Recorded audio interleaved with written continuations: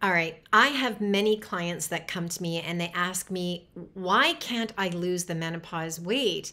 And my answer is, oh my goodness, it is because of so many different things. So I just wanted to touch on one of the things that can be the exact reason as to why you are not losing the menopause weight. So I wanted to talk about Candida. Now, Candida is something that women typically think with as a yeast infection.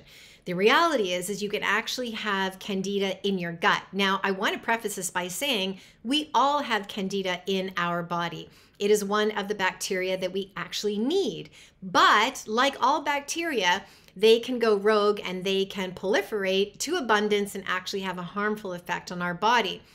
So if you have Candida in your gut or in your bloodstream, which is extremely serious, but if you have it in your gut, it can be causing all sorts of symptoms like bloating and gas and a really difficult time losing weight. It can be causing brain fog and anxiety, depression, any number of things, not only histamine issues as well as autoimmune issues, swelling, food allergies. The list is very long. So if you're having struggles losing weight and you think that you're doing everything right, you're eating right, you're following all the proper protocols for menopause weight loss, but you're still stuck and any of those symptoms sounds maybe a little bit familiar, then I would suggest getting tested for Candida.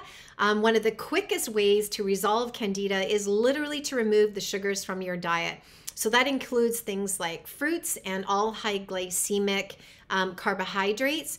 As well, you want to eliminate things like candies and gum. Those also are going to feed the Candida bacteria. So those are one of the reasons, and that is also something that I discuss in my Thriving into Midlife course, how to deal and get rid of hormonal weight, guaranteed results.